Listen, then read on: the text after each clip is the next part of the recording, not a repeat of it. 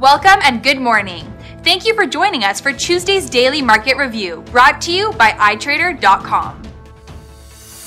Saudi Arabia and Russia, the world's two top oil producers, agreed on Monday to extend oil output cuts for a further 9 months.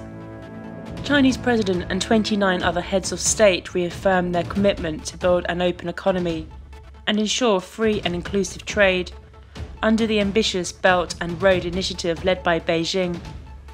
The global cyber attack spread slowly on Monday with no major infections reported, as intention shifted to investment and government policy implications of tax cyber security.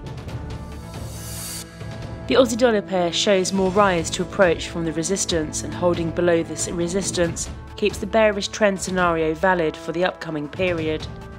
The euro dollar pair keeps providing positive trading, and traders are gradually positioning themselves short, hence we may be in store for a bullish wave. Volkswagen is under positive pressure, the MACD and RSI are signalling in buy, and the moving averages are giving bullish signals. The price of crude oil keeps providing positive trading to breach the 48.37 barrier, but we notice that the EMA 50 and stochastic negative, which might push the price to decline again.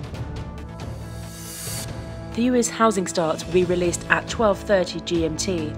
The Eurozone's gross domestic product at 9 o'clock GMT, the Japanese tertiary industry index at 4:30 GMT, the German ZEW survey at 9 o'clock GMT, the UK consumer price index at 8:30 GMT, and the US building permits at 12:30 GMT.